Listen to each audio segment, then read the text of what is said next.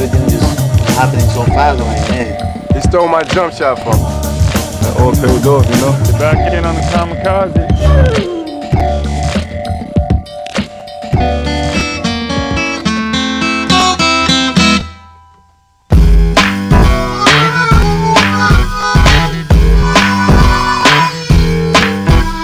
Zanzvill has about 28,000 people.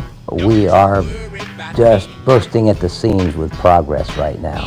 Years ago, I mean, Zanzvill was, a town founded on industry. This is the Y Bridge City. It's the most known icon on the old National Trail, which is Route 40. Most people are like laid back and just like your normal 9-to-5 family town.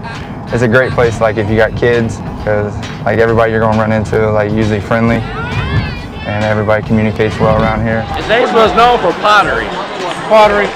Friendly people. Everybody's very friendly. It's a very peaceful place. It seems like everybody knows everybody, and when they meet each other on the street or driving by, they're always happy to see each other. Like when we grew up, it was just like always fun. We was always doing something.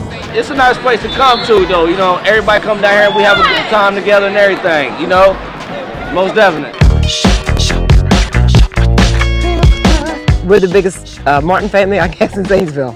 That's just a good family that he comes from. They come from, they're not wealthy people, They came and worked their way for everything they got. Both of my boys, I started them off in baseball. They played baseball, football, and basketball.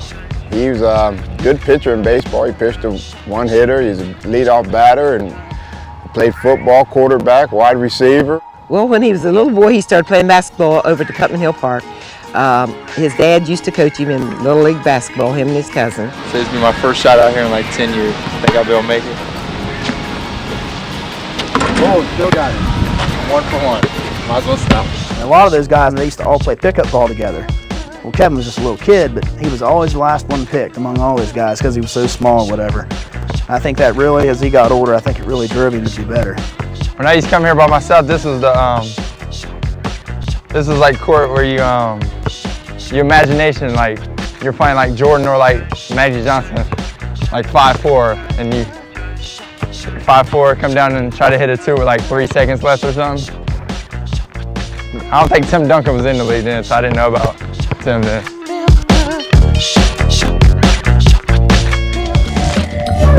He stole my jump shot from me. Everything just happening so fast. I'm like, man.